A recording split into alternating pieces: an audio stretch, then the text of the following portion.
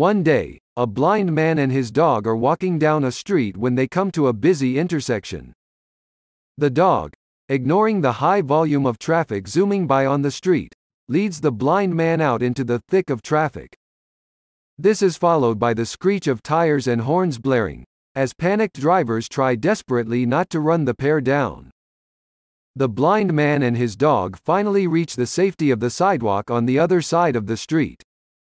The blind man pulls a cookie out of his coat pocket, and offers it to the dog. A passerby, having observed the near-fatal incident, can't control his amazement. He says to the blind man, "Why on earth are you rewarding your dog with a cookie? He nearly got you killed."